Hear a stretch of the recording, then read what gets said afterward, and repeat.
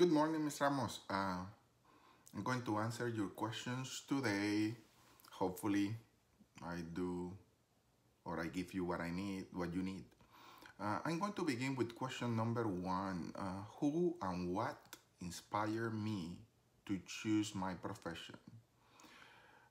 Well, that one, I believe my mother, she was actually a teacher and a principal back in Colombia. And my sister is a teacher as well. But I believe is that desire to serve that I noticed on them that guide me through the process.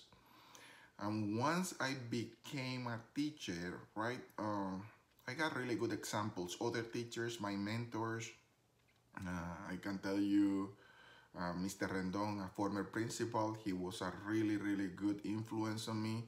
My mentor, Dr. Dubois, he taught me a lot.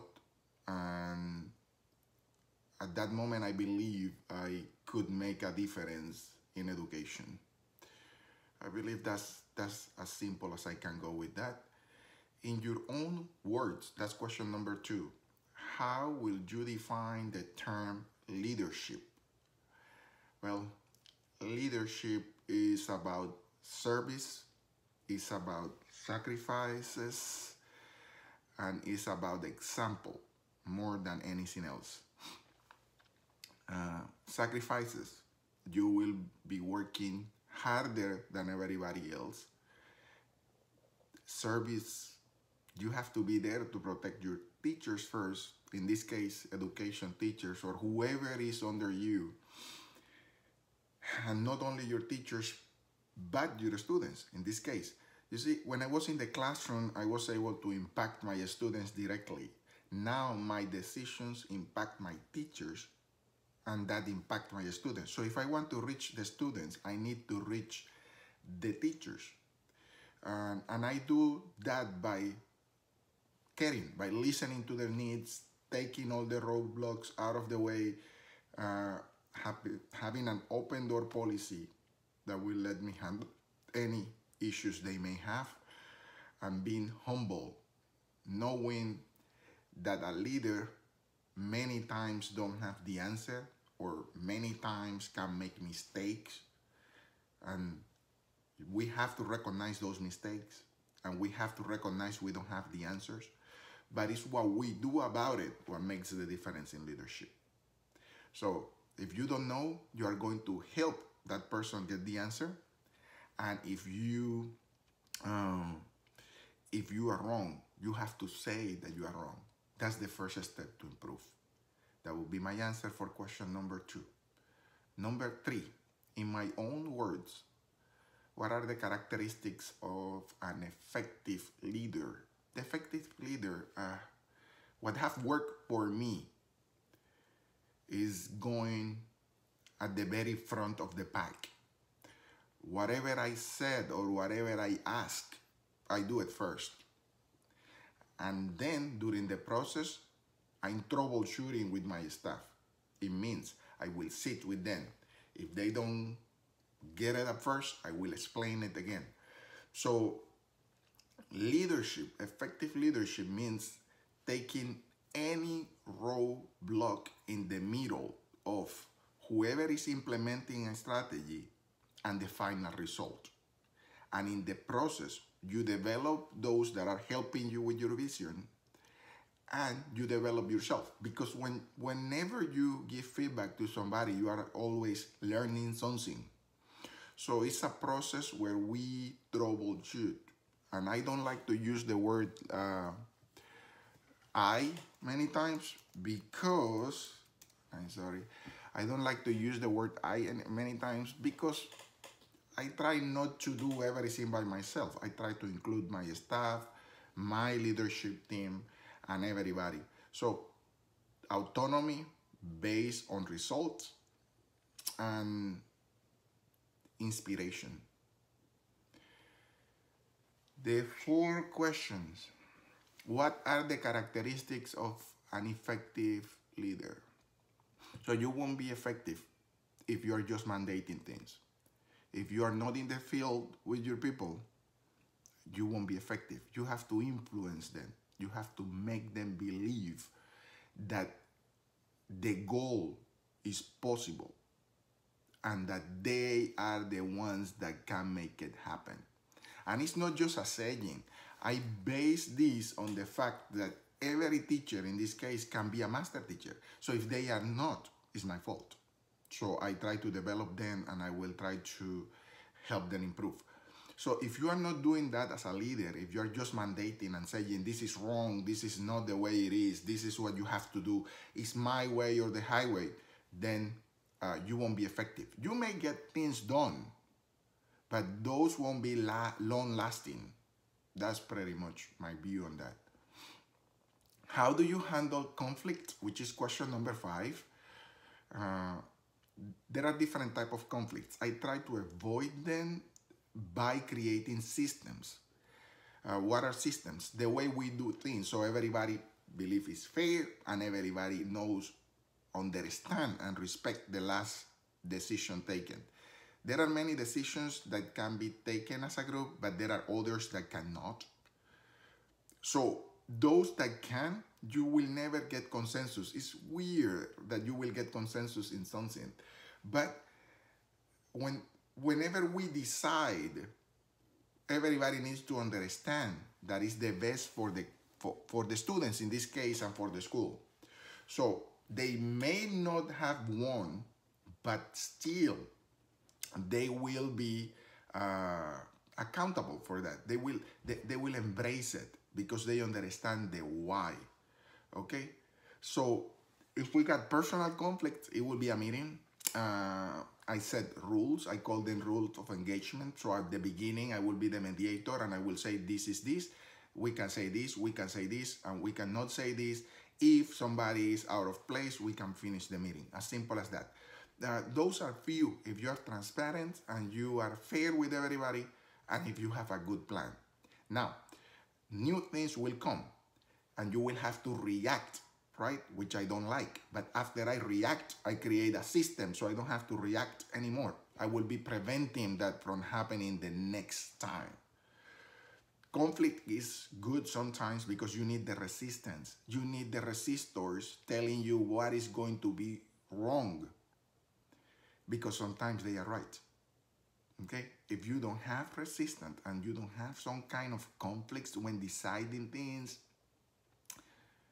your process is going to be halt at some point. It's not going to be well done because there is a problem. It will be, they are not telling you what they think, and the implementation will pay the price. Number 6, how will you define power from a leadership perspective? I believe there is not a word of, the word power and leadership doesn't go together. Maybe responsibility. You got the power of encouraging your crew. You got the power of helping them grow. You got the power of making everybody better. You have the power to make them, not make them, to influence them to get to your vision. You got that kind of power, but power as is, and I got the last word, that doesn't exist. You may try, and I believe a lot of people try to do that, but it's not last. It doesn't last long, so it's not a good approach. So there is the power is won by example, okay, and the power goes with the position, not with you. So don't believe that you got that you are going to have it just because. You need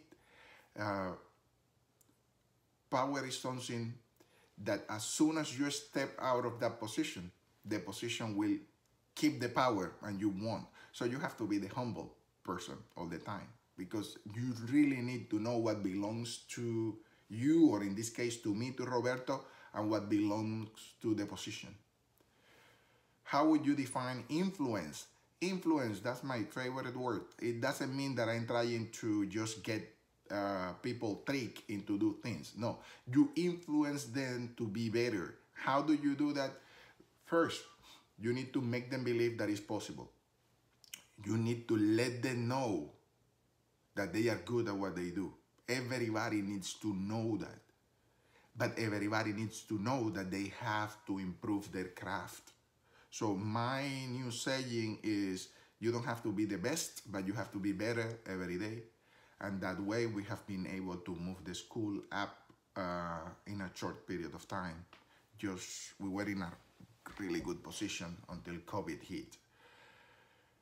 So which term is more important from my leadership perspective, power or influence? It will be influence. When you got people doing something because they know and they want to do it, and they know that there is something greater than them, that they are going to leave a legacy, then they will take ownership. If you use your power or the power of the position to implement something, it won't be long lasting. People won't take ownership. They will do it because you said so, but they will not believe in what you are doing. So more than likely it will not work, because we have to make them believe with good examples that we are in this together and we are here to change the world. Okay. Next question. So I go with influence. You need followers. You need people that will take care of you and your kids, even when you are not in the building. So you need people committed. Power doesn't create commitment. 9, what is more important to you as leader? To be respected, liked, or loved? For me, it would be to be respected. Because if you respect me, then you may not agree with me, but you will do it because you know that I don't have anything hidden, any kind of agenda. So if you respect me, you know that I'm doing things because of my vision, which in this case is to improve student achievement while helping the teachers get better. Okay, so like is a term that you should not use, because not everybody will like you, but if you show that what you are saying is what you are doing, if you are in synchrony, then they will respect you, even if they don't like the decision you are. What is more important to you as a leader? To be respected, to be liked, or to be loved? I already told you to be respected, and I gave you some kind of explanation. The video cut in the middle, so that's why I'm recording again. But it's to be respected.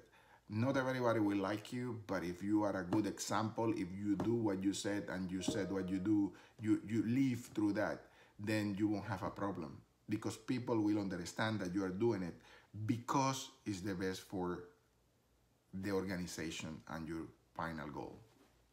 Okay? Do you believe that leaders are born or develop over time? Maybe some will be born, but if they don't pursue what they have to, if they don't train, they will never become a good leader. I don't believe I was born a leader, but I have developed as a leader just because I follow the steps of good leaders. So it means my parents were my role models, my teachers were role models, my previous principals were role models, my fellow principals, my peers right now, they are role models. And then you have to read and read and read, because leadership takes a lot, and it's being humble, being a team player, being the person your staff need at that moment in time.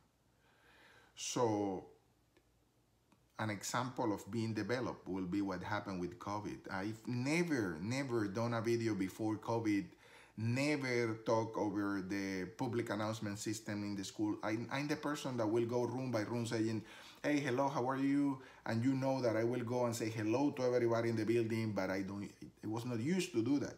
So when COVID hit, I needed to ask everybody to record themselves, to do live lesson, to do all this. So that's something that I couldn't talk about at that moment.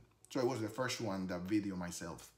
And as I told you, I became a YouTuber and all that, just to show that even me, who never has done it, had to do it because the situation required that.